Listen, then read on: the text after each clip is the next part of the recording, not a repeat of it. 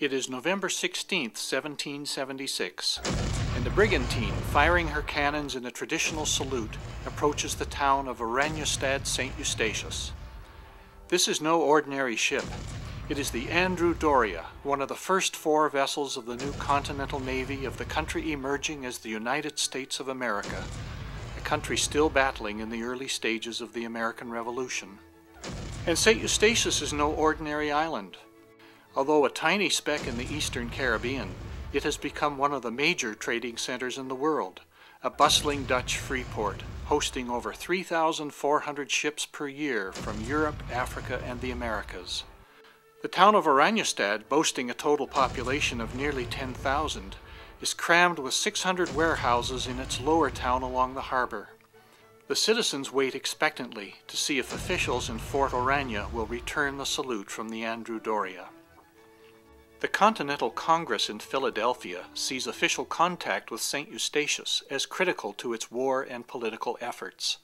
The warehouses in Oranjestad contain the weapons, ammunition, gunpowder, and other supplies necessary to fight the British, and official recognition of the emerging United States of America by the Netherlands would represent a huge political victory.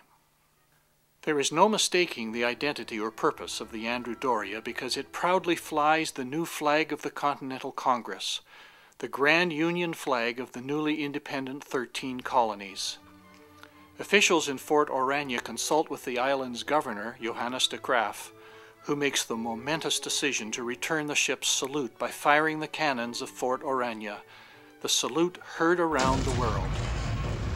This is the first official recognition by a foreign power of a ship representing the United States, a key moment in the new nation's struggle for political independence. It also leads to the trade so desperately required by the Continental Congress, and St. Eustatius becomes the major source of arms, ammunition, and gunpowder for the Americans.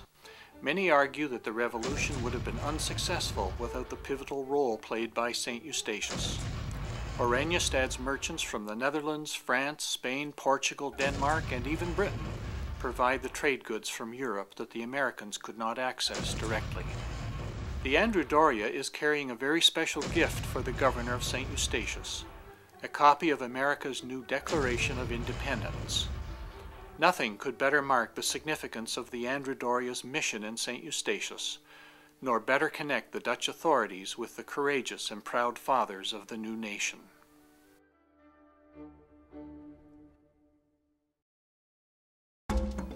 Today, St. Eustatius is a quiet reflection of its former glory as a major world trading center.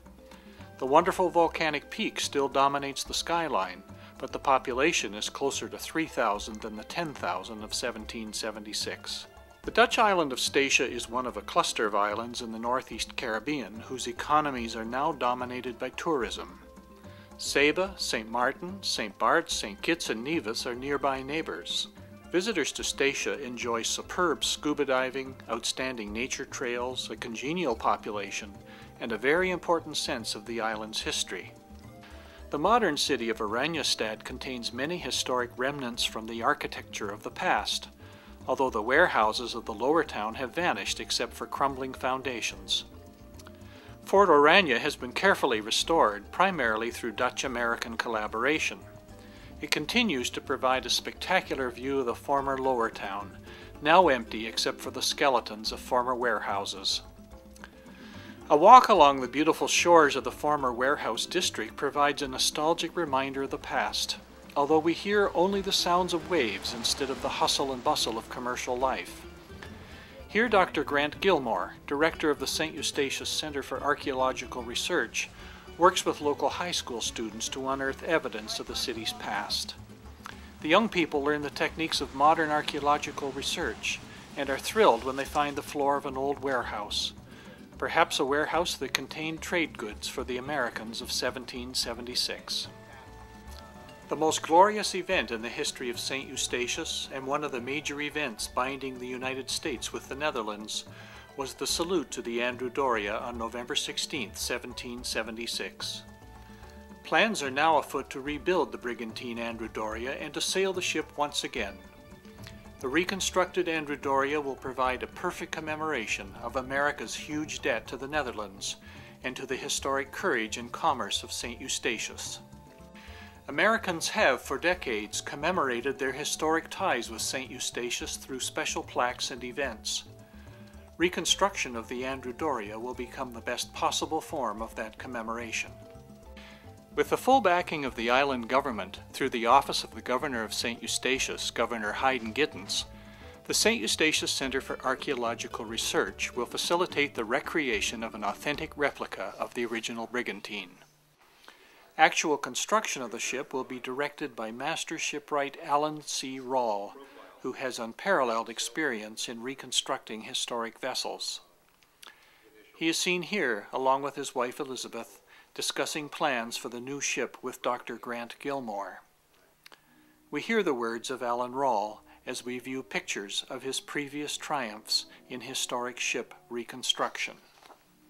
And we're interested in not only the building of the vessel, but the historic aspect of the vessel and research in that department, the design and management of the project itself, and of course the construction, but also the sailing of the vessel subsequently after construction is completed, and mustering a crew, a good captain and crew, and sort of encouraging the owners to establish a proper maintenance and operation program to make sure the vessel is well taken care of after we finish it, because the construction of the vessel is really just the beginning.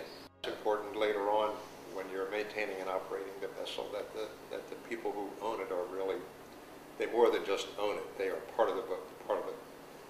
The St. Eustatius Center for Archaeological Research will undertake investigations to ensure that the new Andrew Doria accurately reflects the construction of the original ship. Then, bearing in mind Alan Rawle's concerns for proper design, construction, maintenance, and community involvement, the Andrew Doria will return. Part of the effort to reconstruct an authentic replica of the Andrew Doria begins with a search for the ship's remains. The search for the archaeological evidence will concentrate on two locations on the Delaware River, where the Americans scuttled the ship in November 1777 to avoid its capture by the approaching British. Dr. Gilmore intends to locate the wood and other artifacts by excavating the site after constructing a cofferdam. Then Alan Rawle will have the evidence required to build the best possible replica ship. So part of our responsibility, I'll say, is to make sure it'll happen properly all the way through, and not just start for the sake of starting, but that it's a viable project, and everyone assumes their role as a responsible participant to make sure that it happens. Just do it right the first time. And with that commitment, the Andrew Doria will sail again.